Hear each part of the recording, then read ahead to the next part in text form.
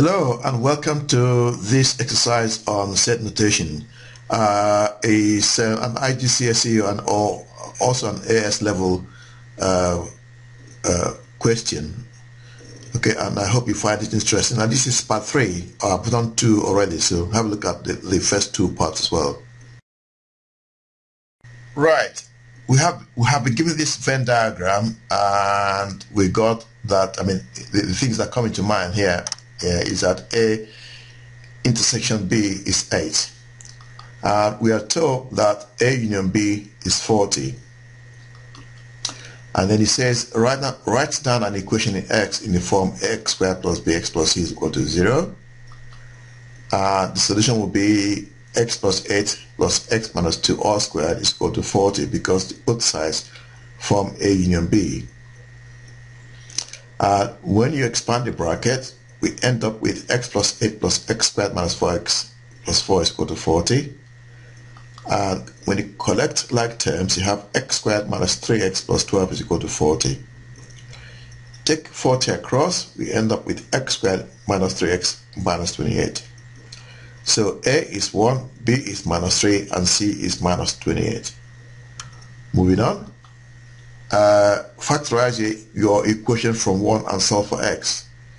The equation from 1 is x squared minus 3x minus 28 is equal to 0. Now we want a factor pair such that when they're multiplied you get 28, and when you add you get minus 3. So minus 7 and plus 8 do come into mind. So we then factorize as x minus 7 and x plus 4. So either x is 7 or x is minus 4. That's the solution. Okay, and then moving on, it says find the number of elements in A intersection B prime. In other words, what's not in B that is shared with A and what's not in B. Now don't forget there's no universal set, so in effect what we got here is just x, and x is 7. Moving on, and it says find the number of elements n in set B. Now we know that in purely set A we got 7 elements in A on its own, and because A union B is 40 minus 7 is 33.